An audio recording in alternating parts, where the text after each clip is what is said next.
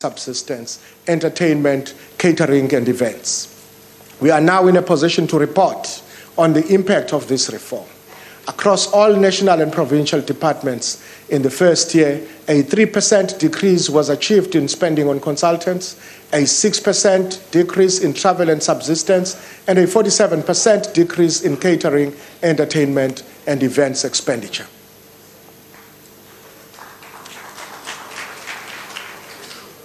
That was not enough. Preliminary budget data indicates that there will be further reductions in these categories of spending over the medium-term expenditure framework, contributing both to value for money and improved public service delivery.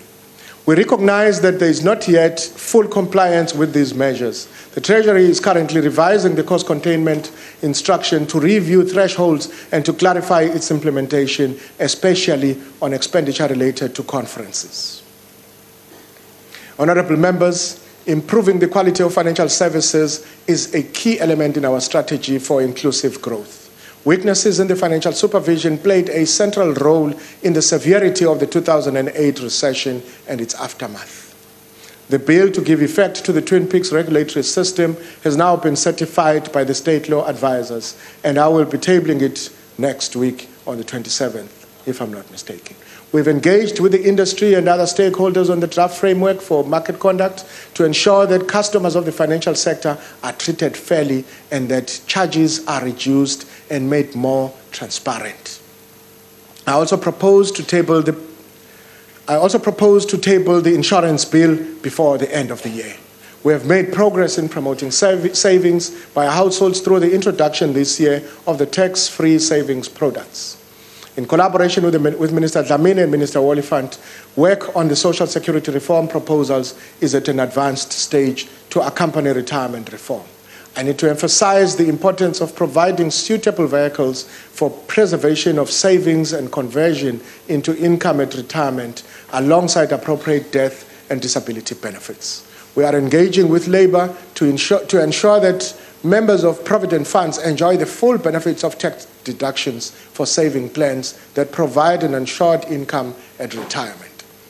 I hope that these proposals will be prioritized for discussion in NEDLAC over the period ahead. In addition to promoting domestic savings, South Africa needs to attract substantial flows of foreign funding to ensure that investment growth can be financed. It is clearly vital that we maintain a framework of policies and programs consistent with this requirement. Under your leadership, Mr. President, and guided by our newly appointed National Planning Commission under the chairmanship of Minister Khadebe, we seek to simplify and streamline regulatory procedures to investment and ensure both policy coherence and encouragement of long-term investment and international partnerships. The Treasury's work on modernizing the management of capital flows and encouraging companies to locate in South Africa as a gateway to the rest of Africa supports this aim. Without economic growth, revenue will not increase. Without revenue growth, expenditure cannot increase. Honourable Chairperson, it is apparent that slower growth and volatility will remain features of the world economy for some time to come.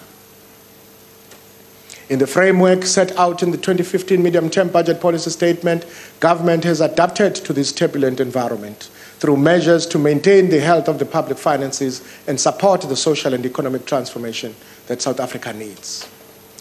To strengthen economic performance, our commitment is to bring policy coherence and certainty where it is lacking, and to give greater impetus to infrastructure investment and to address impediments that hold back enterprise development, employment, and innovation.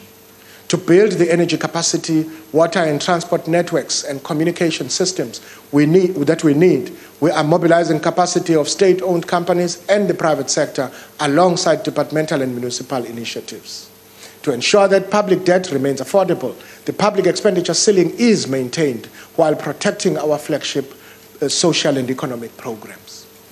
To improve living standards and accelerate social development, we are working with municipalities to strengthen planning and concentrate investment in urban hubs and economic growth zones.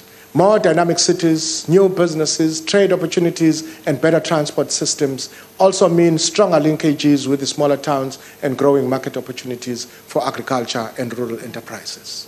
To enhance state capacity and the quality of integrity of governance, our financial management and procurement reforms will be reinforced while stepping up public sector training and institutional renewal.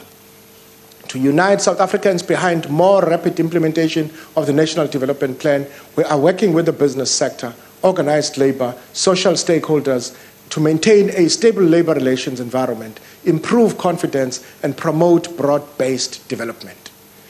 In concluding, I wish to thank you, Mr. President, and the Deputy President for your guidance and leadership, and all Cabinet colleagues for their understanding of the challenges that we confront. The Ministers' Committee on the Budget has energetically engaged with the issues. Deputy Minister Jonas has always been cheerful, even in the toughest discussions, and the MECs for Finance share diligently in the work of overseeing our public finances. A special thanks also to the Auditor General, Mr. Kimi Makwetu, SARS Commissioner Tom Moyane, Governor Lesicha Kganyago at the Reserve Bank, the boards and executive heads of our Development Finance Institution, and the Financial and Fiscal Commission and the Financial Services Board. I greatly value the support of NEDLEC and its constituency representative, and the chairs of the Standing and Select Committees of Finance and Appropriations, Honorable Yunus Karim, Honorable Cheryl De Beer, Honorable Paul Mashatile, and Honorable Seiso Mohai. I'm also indebted to the Director General Lungisa Fuzile and the staff of the National Treasury and the Ministry for their tireless efforts. The support of my family is also an incalculable blessing. Mr. President, we're pursuing a new growth path to expand participation and adapt to the changing realities of the global landscape. And in the past, though times are tough, we can create a better future working together. Within an affordable medium-term expenditure framework, we will build a more prosperous and equal South Africa, sustaining progress even in the slow growth world and environment. As we achieve more rapid growth, our revenue outlook will improve. As revenue increases, our expenditure on public service delivery will grow. I hereby, again, as I had said at the beginning, table for consideration by this House the medium-term budget policy statement, the adjusted estimates of national expenditure, the adjusted appropriation bill, and the division of revenue amendment bill. Thank you very much. These are the documents. Thank you very much, Minister.